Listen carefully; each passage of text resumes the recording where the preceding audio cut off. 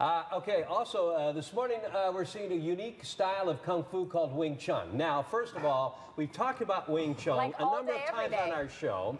It's one of my favorite styles of Kung Fu. We've had Wing Chun demonstrations on our show. It's Bruce Lee's original style. You got it. Of Kung Fu. So what's Christy have to do with it? She's going to try it out. Well, I love that Rick even has a list of favorite kinds of Kung Fu. This is something that I didn't know. Now, there's a whole variety that you follow, but Wing Chun Kung Fu, the type of Kung Fu that we're going to talk about today, and Grandmaster Samuel Kwok joining us this morning. Thank you so much for coming all the way from London, correct? Yes. And you teach all over the world. How long have you been, mastering this? I've been doing this art for over 40 years.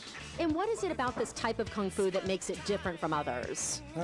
It is very scientific. You don't have to be big and strong. So other types of Kung Fu, you might have to be very physically built? Yeah, they're suitable for any age. Like from children to adults. Even my your own instructor, right? Yeah, my sifu, my teacher, his father taught Bruce Lee. And he's 90 years old this year. So 90 years old and still doing this? 90 years old. Oh my gosh. He's still practicing, yeah. So, and you said it's also very good for the body, that obviously someone who's still going strong at 90 doing this, how does it help your body? It's very good for your circulation, but most important is something we do is called chi sao. Okay, what does that mean? This is a form of exercise, which is exercising, helping your brain and your reflexes and helping you how to relax. Oh, wonderful. How to cope with life better. So it's a mind-body connection too, it sounds like. Yeah. And this is something that we've seen a lot in films. Tell me about some of the films people might have seen this type of Kung Fu in. This is the only style of Kung Fu that Bruce Lee did. Okay, yeah. And you were trained by the man who trained, or the sons of the man who trained Bruce Lee, correct? Right, Grandmaster Yip Man. Wow. He's a guy who taught Bruce Lee. I trained with Grandmaster Yip Chun. And he's a son of the Yip Man. And some celebrities in Hollywood, it sounds like, too, also enjoy doing this. Give us some names. Robert Downey Jr. and Nicolas Cage. Okay. They have used Wing Chun in their movies. So you don't want to mess with Robert Downey Jr. or Nicolas Cage or Christy Siefkin, because I'm going to learn some techniques during our break, and when we come back, I might be demoing one. And don't mess with me once I've learned this, because it looks like what I'm going to learn is pretty intense, taking somebody to the ground, okay? All right, Christy. We'll talk to you in a bit. Good morning to you guys. We're back with Grandmaster Kwok, who's demonstrating, well, you can see, completely blindfolded, defending himself.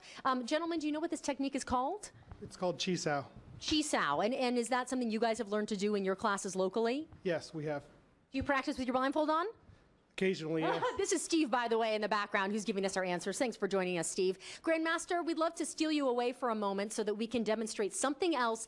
This board that I'm holding here, guys, you've probably seen in lots of movies that someone grabs the board and they break it. I've checked to make sure it's not a trick board. There's no crack. There's no line through the center of it. And you're going to break this, correct, with the help of Steve?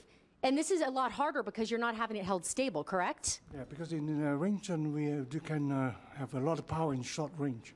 Okay. It's the same as like Bruce Lee. It's called an inch punch. So I'm going to... The inch punch, so very close to it and quickly. Do it from about here. Okay. Let's see your inch punch. Give it to us whenever you're ready. Yeah. Peace.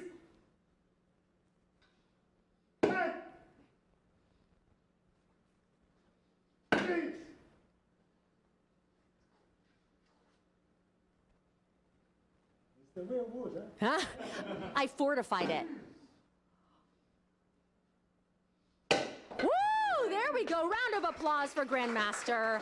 Are your knuckles bleeding at this point from that? Do you have any splinters or anything? My knuckle is fine. A little bit pink.